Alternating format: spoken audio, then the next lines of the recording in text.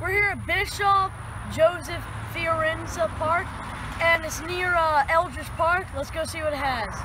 So here's the sign right here. This park opens at 7 a.m. and it closes at 10 p.m. So make sure you come here before 10 p.m.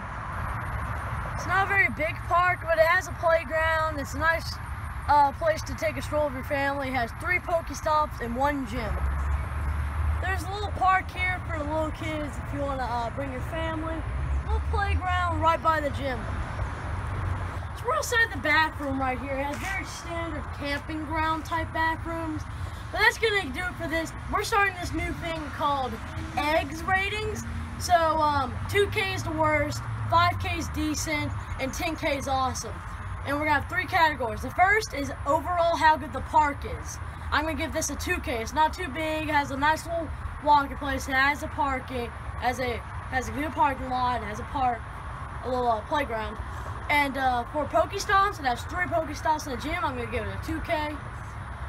But the only 5K I'm going to give out is for the spawn rate. Me and my dad caught 2 Charmanders in 1 day.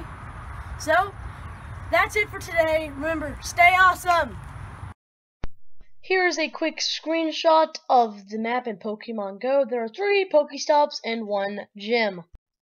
Thank you guys for watching. One quick thing is that there are no longer Charmanders here. There has been a migration since we filmed this video.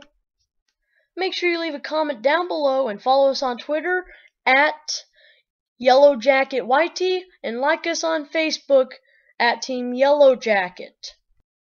As always, like, share, and subscribe. And remember, stay awesome!